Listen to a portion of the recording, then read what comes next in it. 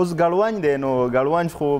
ډېر ښکلی ټکی دی د دې ټوله مطلب چې د دې ټول تعلق زموږ د روایت سره دی د کلتور سره دی زموږ چې کوم روایات دي رواجونه دي د هغې سره دی که تاسو ګوره کړکړۍ په دې به خلکو اوبه راویستې ټول کلچر چې وي که نه دا انسان جوړ کړی وي د خپل ژوند کې د اسانتیاو راوړو دپاره چې زما ژوند اسان شي اوس لکه سړی په پړي باندې اوبه راوباسي او 15 سیره یو بورقی ټیک شو نو هغه ګران کار دی که نه نو هغه اسان شو دغه شانتې کپړې یو ځای کې کېښودل دوره ډېرې کپړې وي د هغې دپاره تونی شوه ټیک شو یا داسې نور نو دا ګړونج داسې یو شی دی چې دا یو طرف ته زموږ د کلتور برخه ده بل طرف ته دا ضرورت هم و پخوا چونکې فرجونه نه وو غریبۍ وې ټیک شو هر سړي وس نه شو لرلی چې هغه د هر یو کار دپاره مطلب چې ښه قیمتي لرګی واخلي او بیا په هغې باندې ترکاڼ کار وکړي او بیا د هغې نه یو څه شی جوړ کړي نو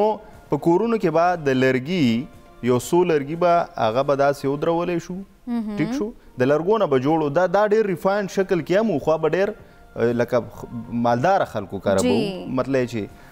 دا عام زموږ غوندې خلکو کره ایوریج خلکو کره دوی کره به د ګړونج په ډېر اصلي شکل کې دا و چې دوی به په خپله جوړ کړی و لرګې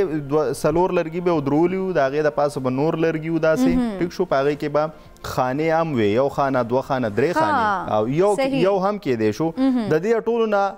بنیادي کار د ګړونج هغه په دې پاسه منګي پراته وو چې خلک دي اوبه څښي بیا چونکې صرف منګي او اوبه نه د ضرورت څیزونه لکه مطلب چې سبزي شوه لکه مطلب ګوړه شوه لکه نور شیان شو نو هغه به هم په دې باندې کېښودلی کېدل دا ضرورت ولې و ځکه چې پخوا خو دا لړبانان هم ډېر وو ماران هم ډېر وو او زیاتره ټول کورونه د خټو نو احتمال به د دې خبرو چې یاره دې شیانو ته مار ورشي لړم ورشي څه بل څه ورشي دې سره به چې دی هغه محفوظ وي څنګه چې موږ هر څیز چې دی نن سبا فریج کې کېدي داسې پخوا به ګړونج چې مطلب ضرورت چې کوم څیزونه وي هغه به تاسو محفوظ ساتلو دپاره د دې استعمال به تاسو کولو